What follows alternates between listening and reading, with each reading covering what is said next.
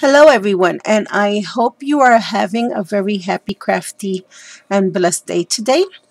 I just finished a birthday card, and this birthday card is for a friend. Her name is Marla H. And she's having a birthday challenge, and I have to hold the card up because I don't know why. Maybe it's because of all the gloominess outside, but the colors are just like way off and the camera's not focusing. So I'm kind of holding up the card. Anyway, Miss Marla likes shabby and vintagey stuff, and she likes the colors pink and teal, and she just likes everything girly. And I, Marla, I have a confession to make. I don't know how to do shabby, and I don't know how to do vintage, or at least I don't think I do. If I do something, it's certainly not on purpose to be shabby or vintage, but I did my best at my attempt at shabby, I guess. I'm not even sure. I just do what I do. I'm not too sure. But this was my attempt at shabby, and I hope you like it. I do have pinks and teals, so. And the stamps that I used for your card are, I used this beautiful little birthday Gretel, and this stamp I purchased at the Not Too Shabby Shop, um, which is owned by Jamie Scrampin Stampers. And this is one of my favorite birthday stamps. Um, this little image right here. And I also used my Inkadoo birthday stamps. I used this one, and I use the ones with the presents, and my all-time favorite, the one with the little balloons. I don't know if you guys remember, but I remember once upon a time when kids had birthday parties, there would be a clown there making all these little animal balloons, and that's why I picked up this stamp set. It's like reminded me of when birthday parties and kids were really birthday parties and kids, and they knew how to have fun. Man, you don't see anyone making these little balloons anymore. Well, I don't see it anymore if they're still doing them. But yeah, I went down memory lane with these. I just love them. So let me share with you real quick what I did. Let me get variety. I basically just took a peach cardstock that I had in my stash, and I created a 6x6 card with that. I used all the papers that I used for this card were from the Prima Divine collection, and that's the background paper here. I also used that paper to create this little banner. I'm sure you guys have all seen the pages with the little triangles. Everybody's fussy cutting them and using them. I also have some little pink and white decorative brads here and here, and to that I tied some pink and white twine that my sweetheart Louise, Mama JT4, sent me. Thank you so much for that twine, Louise. And I made another little banner that says celebrate, and I stamped that out using my Memento inks. To the little girl, I colored her in using my Pro markers, and I am not the best colorer in the world. Sorry, guys. I am still very much practicing on the whole shading deal and all that good stuff, but I did try.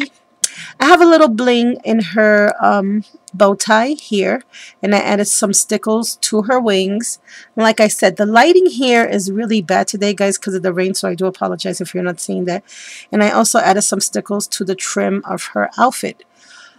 I want you to take a look at these balloons and the candle. I actually used a new product. I bought this months ago with my cousin Yuka, but I didn't get to use it till now. Went to I don't remember if it was Michael's or AC Moore, and I saw this. It's Mosh Posh Dimensional Magic. I remember Liz, Beady Beady Bam Bam, talking about this in one of her videos. So I was super excited to try it. Guys, I love it. I love it. Now, my only, the only thing I want to say And it's not negative, it's just a bit of caution if you guys do buy it.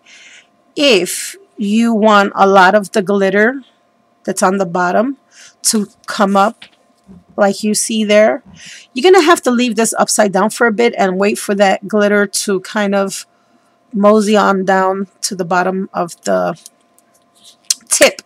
Because see, like here I have still lots and lots of glitter caught up in there, but sometimes if you don't shake it up, and it doesn't move very freely, if you don't shake it up and you don't leave the glitter there, then it'll just come out clear like glossy accents.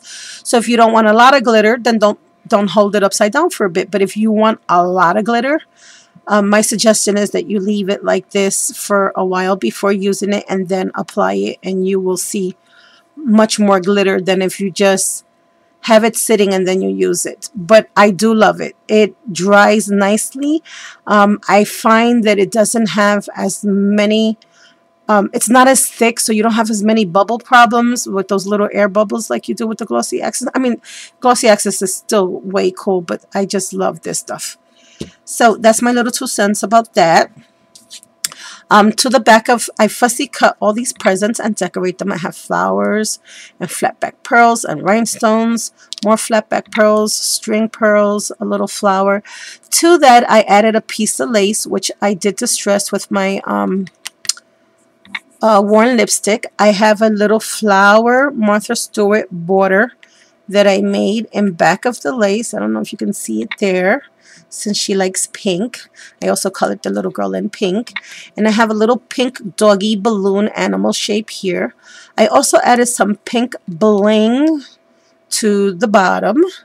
And I rounded off all the corners using my EK Success corner punch.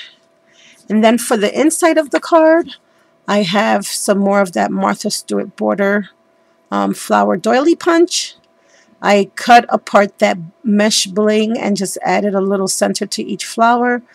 Again, some more presents with a little bow and my little happy belated birthday sign, because I know that I will probably, she's going away, and by the time I mail this to her, it might get there a little late. So I just have that there. This background pattern paper, also from the Divine Collection, as well as this paper. And I distressed that all with peacock feathers, because I thought it was a little bit more teal than the broken china. And I just stamped that with my Memento ink. And I have some more pink bling to the corners and right here. And that's it, guys. So Marla, I hope you like this card that I'm sending you. It was a lot of fun making. Thank you so much for hosting this wonderful challenge. And if you guys want to go over and check out her challenge, click onto the link below. Have a blessed day, everyone, and I will talk to you real soon. Bye for now.